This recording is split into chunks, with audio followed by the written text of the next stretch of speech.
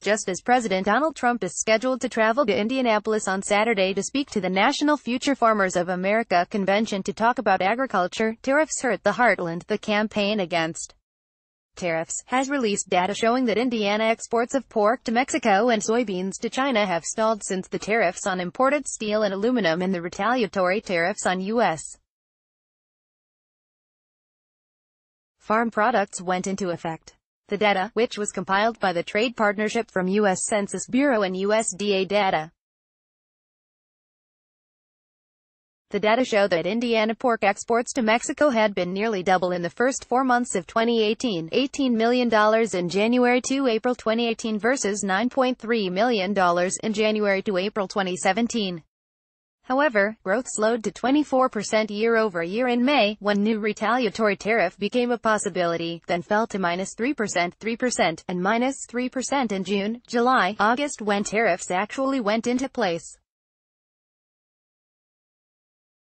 The data released also shows a 34% year-to-date drop in soybean exports to China compared with last year.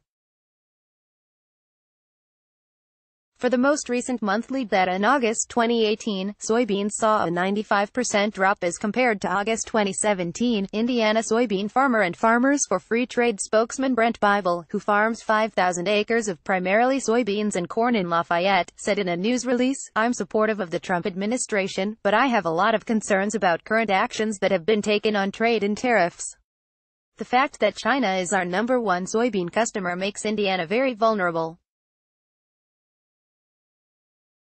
Our farm and many others like ours have already been the first casualties of a trade war. This data is the clearest sign yet of the hit Indiana farmers have taken and is a warning about the even greater threat on the horizon," said Brian Cole, a spokesman for Tariffs Hurt the Heartland.